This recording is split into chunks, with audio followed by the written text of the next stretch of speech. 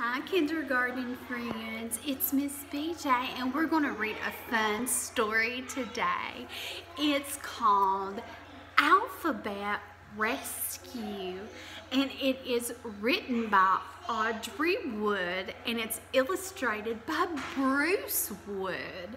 So if Audrey Wood wrote the words to this story, what is she called?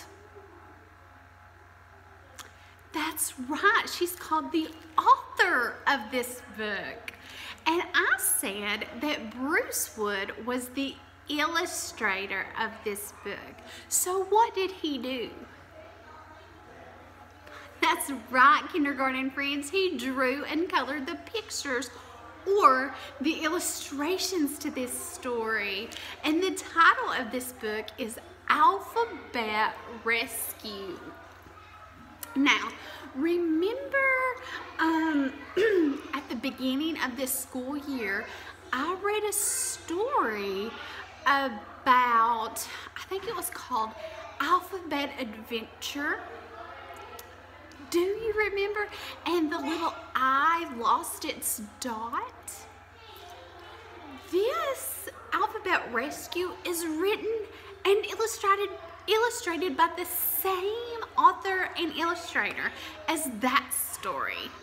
And it's kind of the same story about that same alphabet, okay? So, do you think it's going to be a good story? Do you think you're going to like it? All right, let's get started. Alphabet Rescue. What do you notice on the front cover? A fire engine. All right, let's look at the first page. I see the alphabet, all those letters, don't you? Can you see the letter that your name begins with?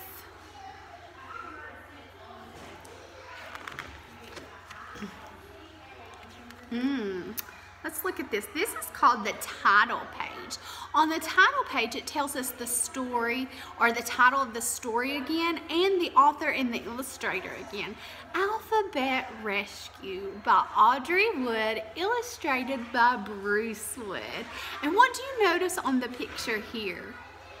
What little letter is shown? Do you know what letter that is? F. What sound does F make? Good job, kindergarten friends.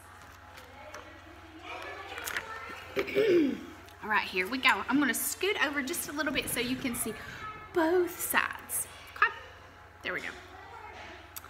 The little letters in Charlie's alphabet have worked hard all year long in school, helping him learn to read and write. As Charlie packed to visit his grandparents, his alphabet took off on a pencil. They were ready for vacation too. The little letters soared past the moon to Alphabet City, the place where they were made. Wow, look at them. They're all on the pencil. A through Z. How many letters?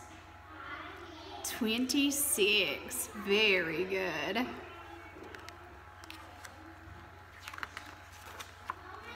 The next morning, Charlie's alphabet came across some capital letters with a new fire engine.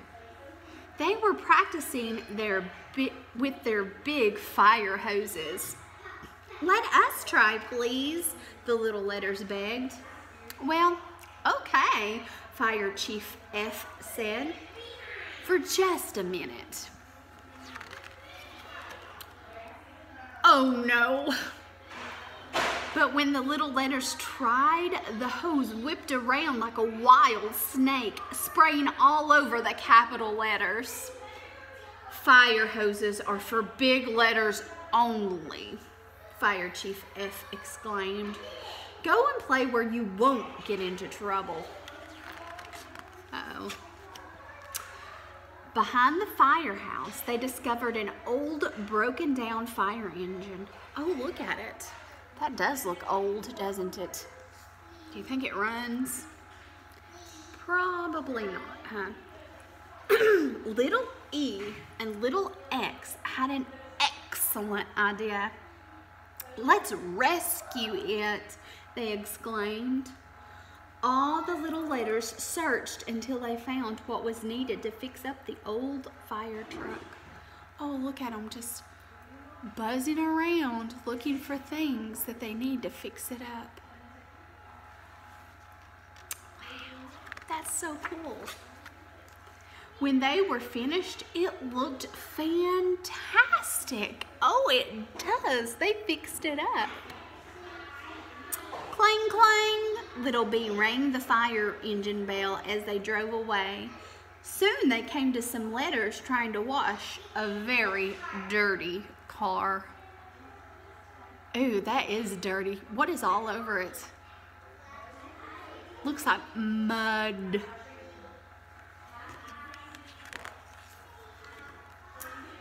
"To the rescue," little R shouted as they turned on their fire hoses. Oh, look, they're using their fire hose to hose off all the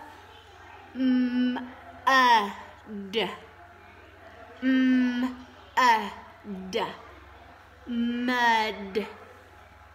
Before long, they were aiming them perfectly, and the car was sparkling clean. Further down the road, they heard sad cries for help. 3 letters had climbed too high in a tree, and they were afraid to come down. Oh no! What 3 letters were up there? Let's sound them out. We can use blending to sound it out. K-at. K-at. K-at. Cat. Cat.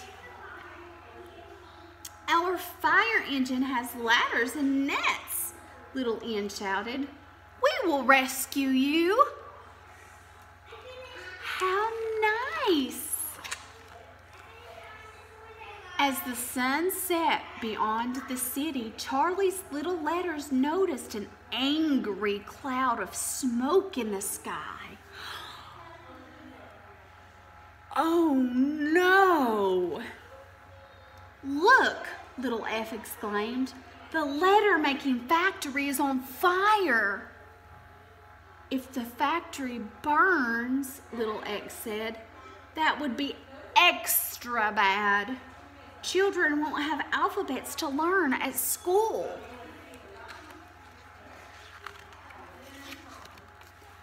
Woo-wee! A loud siren sounded. The capital letters were speeding down the road on their big fire engine toward the factory. As soon as they passed by, a tire blew out. The big truck spun out of control and rolled over. None of the capitals were hurt, but they were scattered everywhere. Oh no! Who's going to help put out the fire at the letter-making factory? When the little letters saw that the big fire engine was broken, they came to the rescue again. "Climb aboard, capitals," little C called. "Our fire engine can fight the fire." All the capitals hung on tightly as the little engine sped to the fire. They saved the day. At the factory, the letters aimed their hoses and sprayed water into the boiling smoke and fire.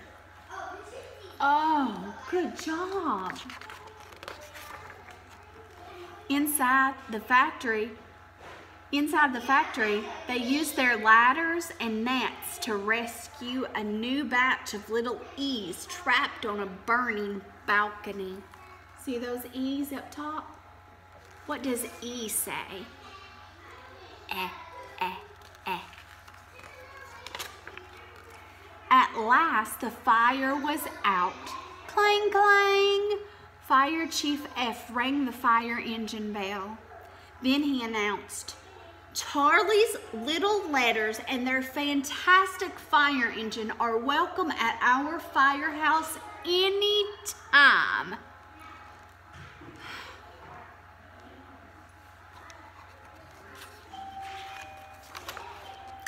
The next day, as they rode in a parade through the streets of Alphabet City, the Alphabet heroes were cheered by everyone. At the end of the parade, some of the new letters that had been saved from ruin spelled out a message to Charlie's alphabet. Thank you, thank you, thank you. See, thank you, thank you, thank you. There's the words that we read in the story, cat and mud. The little letters returned home just in time. Charlie's vacation had ended too, and he needed his little letters to help him write an important card to his grandparents. So they did. It says, thank you, thank you, thank you.